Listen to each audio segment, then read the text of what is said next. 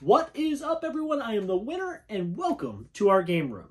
Today we're going to take a look at the game that came in ranked 50th. That's right, we are at the top 50 of my top 123 games of all time. Today's game is brand new to the list, and me and my son first tried it out, and I was kind of blown away. It's such a simple concept, but it plays so elegantly. I really enjoyed this one, and this game is Vagrant Song by Weird Games. I think it's Weird or Word. This is a game, the theme is you are on a ghost train and there are haints on the train that you were fighting against. It's basically a boss battling game.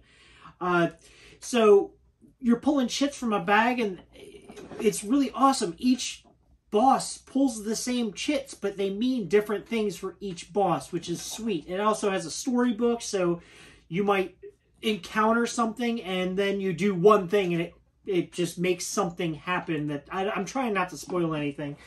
We haven't made it through all 12 games yet. There's actually a couple little expansions and then there's a big one on the way. The acrylic standees are beautiful.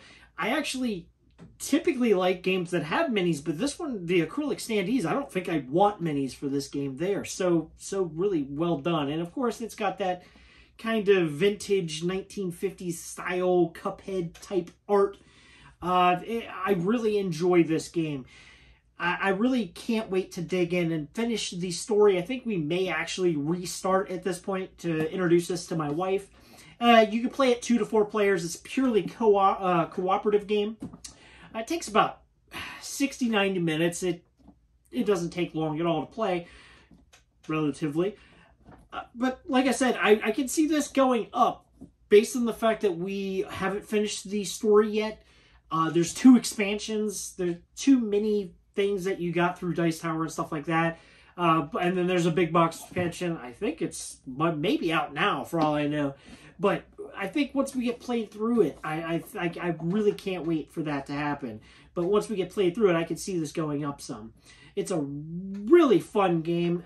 The theme may be a little mature, but I could see a family. My kid's 15. He can play it just fine and not be like thrown off by the art and stuff. I definitely recommend this one.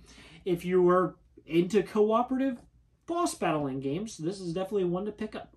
So that was my number 50. Come back tomorrow. We'll see what the first game in the top 50 other than number 50 is. It didn't make sense, but you know what I'm saying. So as always, thanks for watching. Keep playing and keep winning.